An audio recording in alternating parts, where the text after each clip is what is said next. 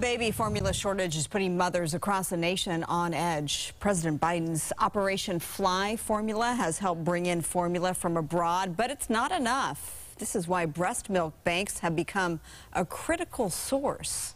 Especially critical for babies in NICU intensive care units for newborns.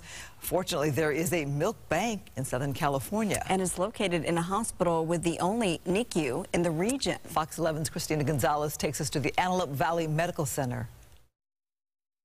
Why are we awake? That smiley 5-month-old we're all fawning over is Charlotte. Looking at her now, it's hard to believe she was born prematurely.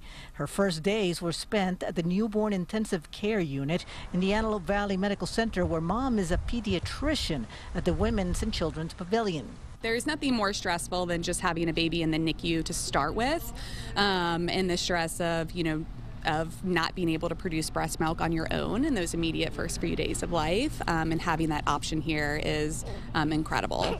And life-saving for medically fragile babies who tend to tolerate human milk better, which decreases the chance of life-threatening infections. The hospital was designated a breast milk depot even before the formula shortage. In 2017, we partnered with GDLA and we became a mother's milk bank collection site. We're actually only one of 4 collection sites in LA County. So the top is Mother's Milk Bank? In light of the formula shortage and everything that's going on, I mean, now more than ever, we are especially proud to be a milk depot here at Antelope Valley Medical Center. Last year, 84 gallons of donated breast milk was given to our premature infants. And many of those gallons came from donor Vanessa Apollo, who wears a necklace with the name of the daughter she lost at 22 weeks. Me donating was a way of keeping her memory alive. And I knew that doing it would help other babies and parents not have to experience the same heartache that I experienced. To this day, still. She has donated 161 bags of frozen breast milk. Could be your baby.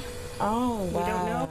This was the first time she visited the milk storage at the hospital where she donates. Okay. I didn't know how it actually happened. Yep.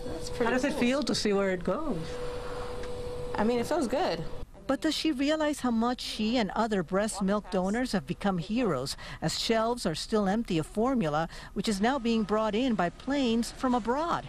I'm just a normal person, just one person doing what I thought was best in my daughter's honor. So, for those who haven't learned to say it just yet, Thank you, thank you, thank you, thank you, thank you. If you're expecting, please consider breastfeeding your baby. It's an amazing gift to give your baby, as well as if you are currently breastfeeding, to know that the option is out there to donate that breast milk and to help those babies in need. as the only newborn ICU in the region, this hospital serves over 400 premature and ill newborns a year. So there's a lot of need. If you want to find out more about donating breast milk, we've put the information on our website, foxla.com. In Lancaster, I'm Christina Gonzalez, Fox 11 News.